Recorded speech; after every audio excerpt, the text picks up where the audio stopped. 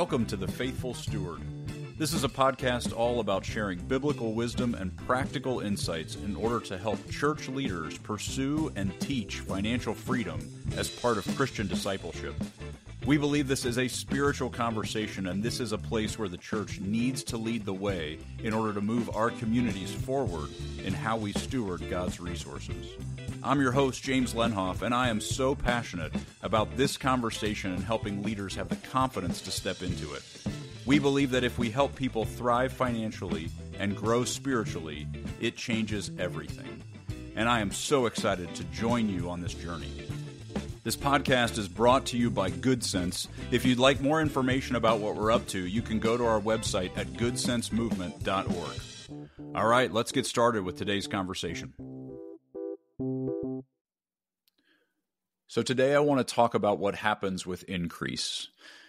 You know, as you think back over your career, I would imagine you, like many of us, can point to times where you made less money than you're making now. For the vast majority of us, as we progress through our career and we grow in our confidence and our abilities, we grow in our status inside the team that we're working on, we do tend to make more money.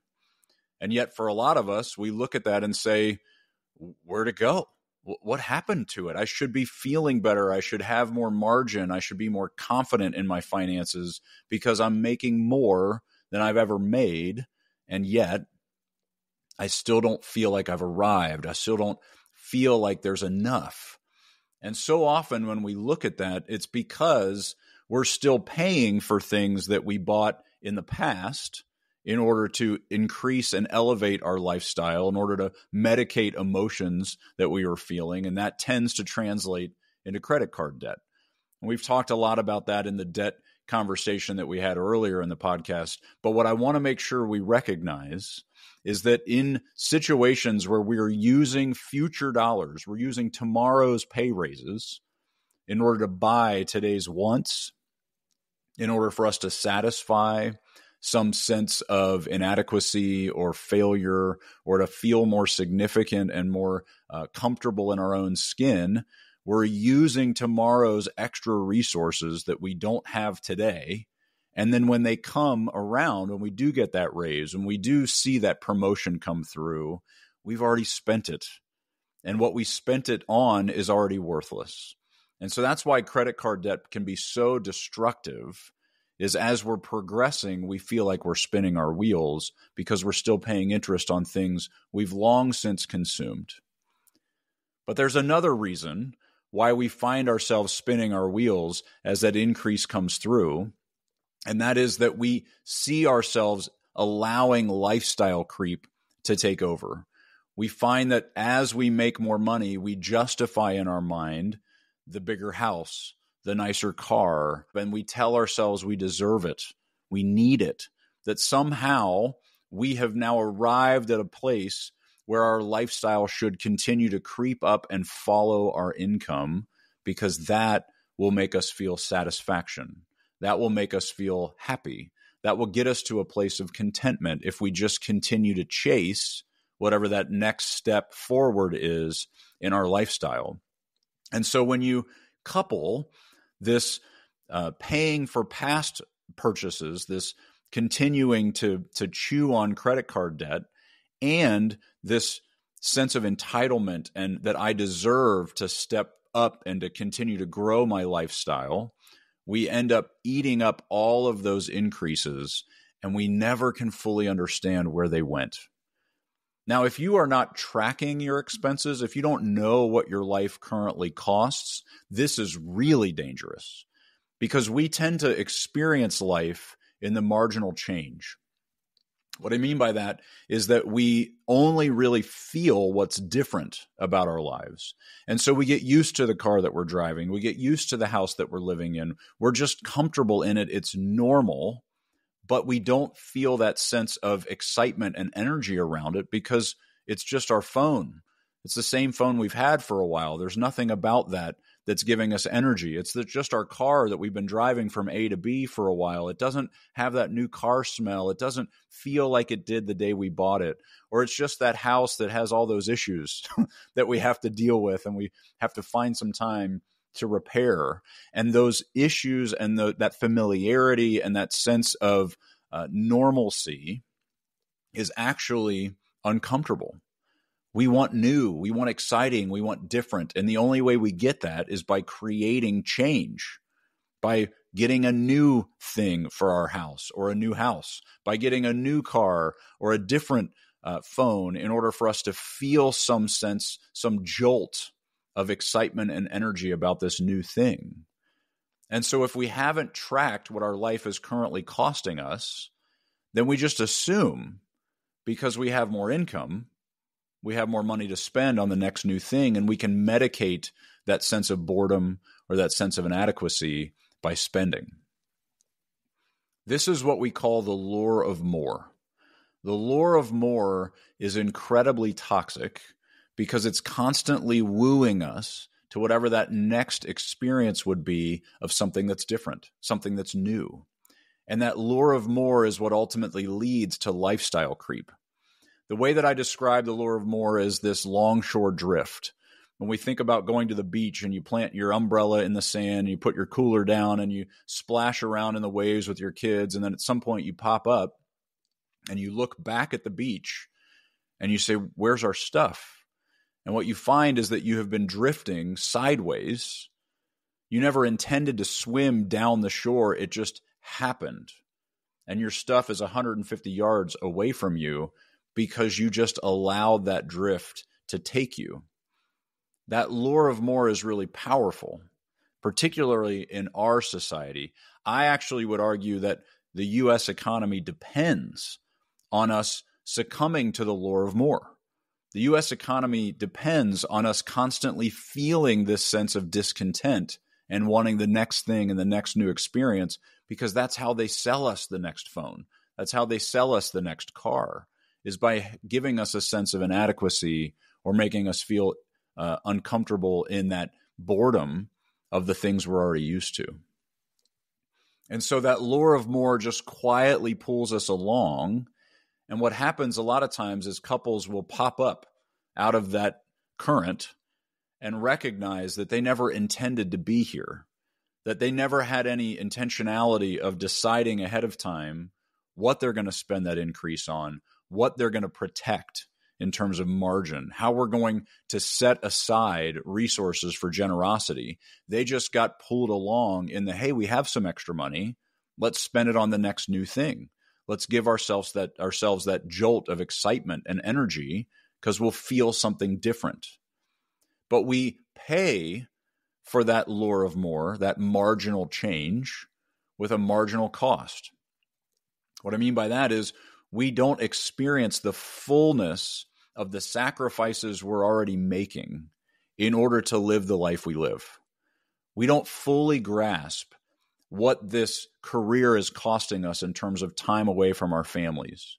We don't fully grasp what that house is costing us in terms of just the upkeep and the decorations and the stuff that we're spending. We don't realize what that next new car lease or financing is costing us in missed opportunities to invest in family, to invest in things we care about, to invest in generosity for causes or for families in need. We miss what it's actually costing us because we're used to it. Just like we get used to the experience of those things, we get used to the sacrifices we're making to pay for those things. That's why the lure of more is so toxic. When we think about that marginal cost, we can make decisions like, well, this next new house only costs this much in additional mortgage payment, or that next car is only this much in a monthly payment on the loan or the lease. We're only thinking in the change of what that next step forward costs. And as a result, we continue to make further and further sacrifices on the things we actually care about and the things that would actually bring us fulfillment. It's so frustrating that this is our human condition. This is how the world works, but this is not what was intended for us. This is not what it looks like to live in a sense of peace and contentment and what the Bible calls shalom, this sense of completeness, steadiness. Our God is a God of shalom. Our God is a God that wants us to sit in a sense of steady, complete contentment, and yet the world is constantly fighting against us sitting in that space because they can't monetize shalom. They can't make money off of a sense of contentment and peace. They need to keep us discontent. They need to keep us uncomfortable, feeling inadequate, so that we medicate that discomfort by spending. And so the tool that we need to put in place when we come across increase is the lifestyle cap. I want to be very clear. Increase is a good thing. We want to experience increase. We want to grow in our career. We want to grow in our incomes. We want our increase to continue to fuel abundance in our life. But we need to be intentional about when that increase comes, what choices we will have made ahead of time, rather than just reacting to it emotionally in the moment. We will see our lifestyle grow. You know, I think about when Amy and I were first married. We lived in a one-bedroom apartment. We had no kids. We were eating ramen noodles. We were just getting by, and it was fine. It was adequate. It was contentment to some degree. I think about, could I be content in that space now?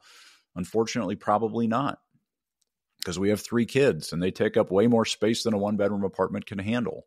And so we have seen our lifestyle grow, and I would love to say that all of those growth decisions were intentional and well thought out. Some of them were absolutely just being subject to the lure of more, no question.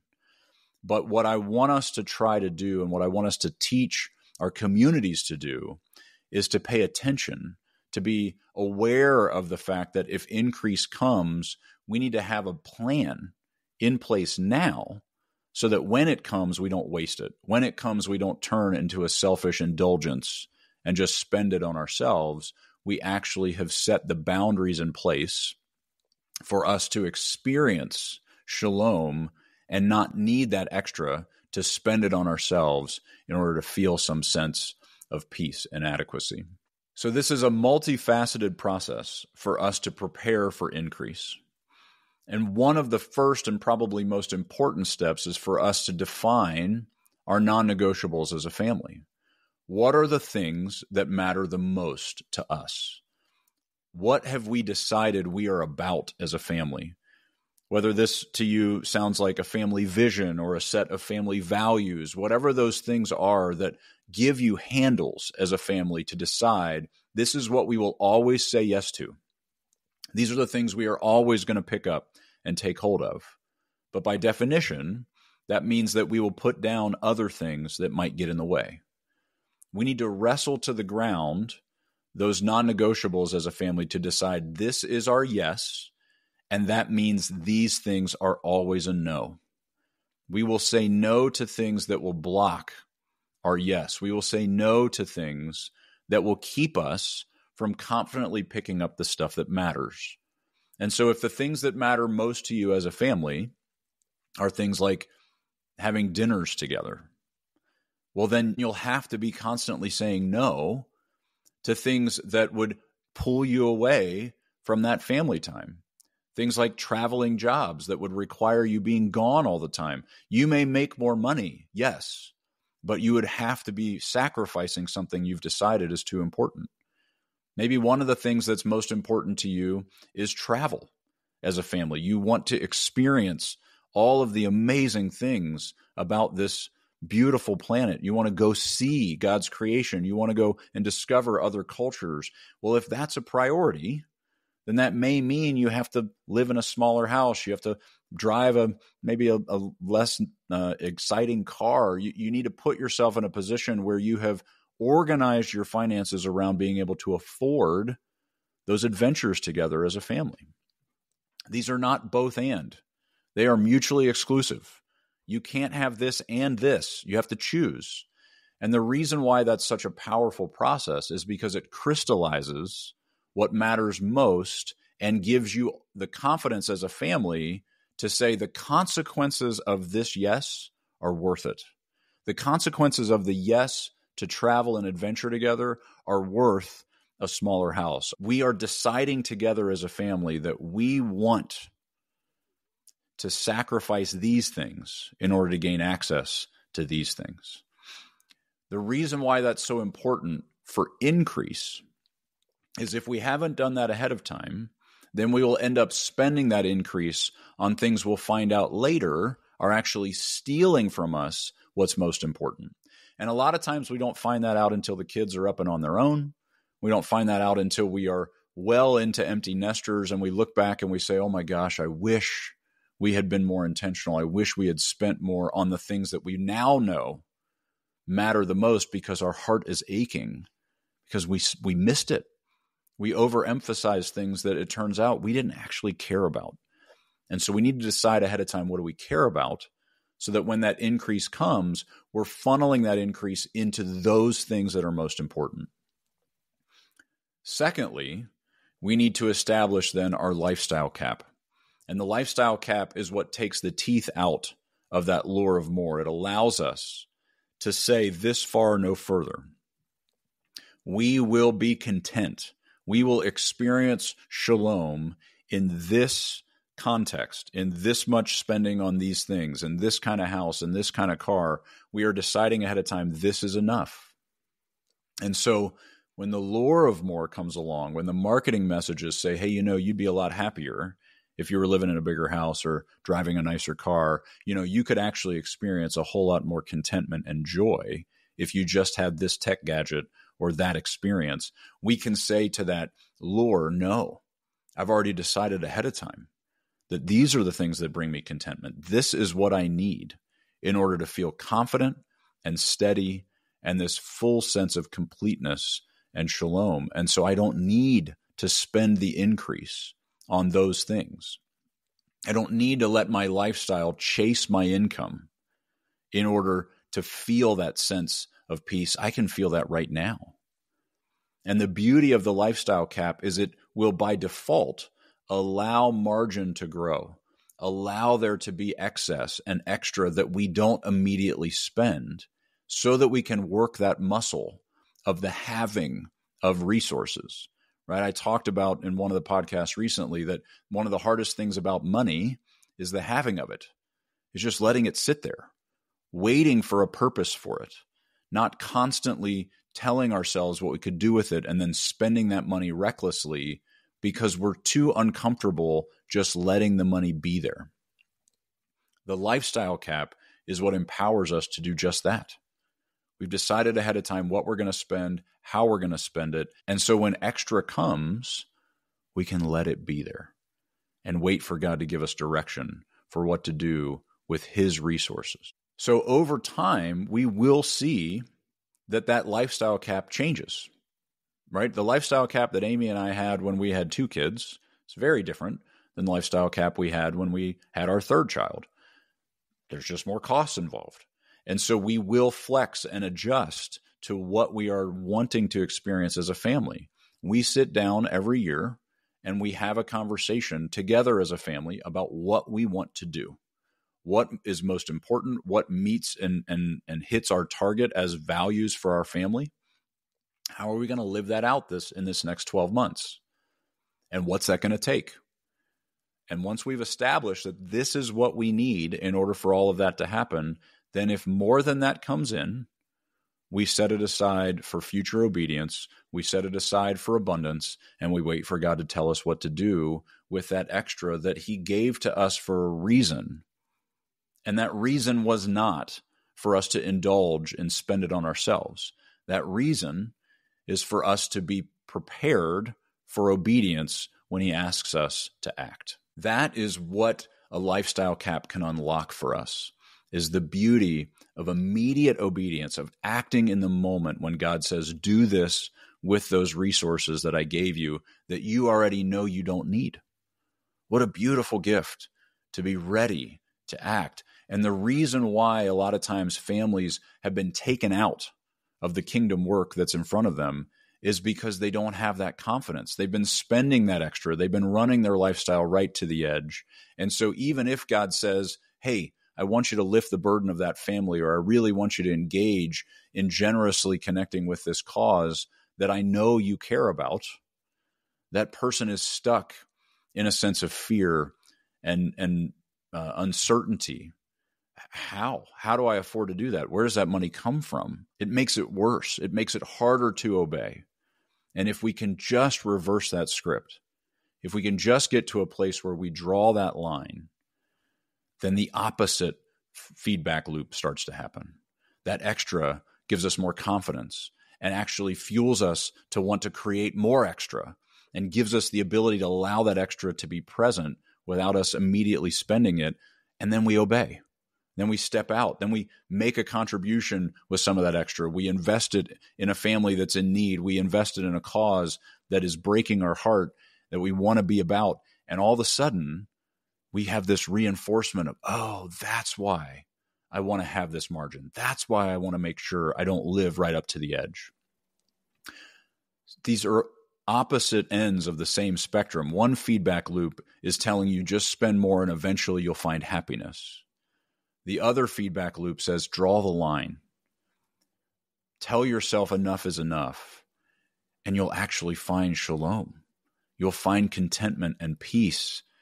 And in that contentment and peace, you will find delight in continuing in obedience to what God is asking you to do with his resources. So what I want to encourage us with is to take time every year as we're stepping into the year. We're coming up here on the end of 2023. This is normally a time where we start thinking about 2024. And I don't want to wait until we get to the Christmas season and we're spending like crazy and we're kind of sucked into that lure of more, because Christmas is a season where we can really fall prey to that. This is a great time to start thinking about, what do we want the next year to look like? What has our life been costing?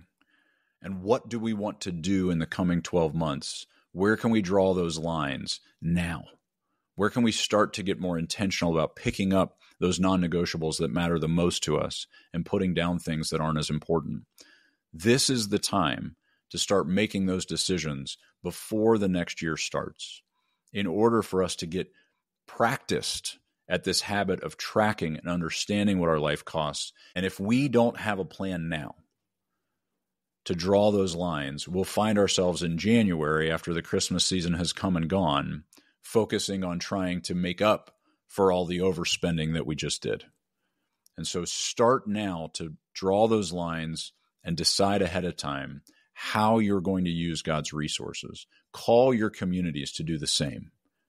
This is a perfect opportunity for us to set ourselves up for a great 2024 that starts to move us further in our stewardship journey and give us access to the shalom we're always craving.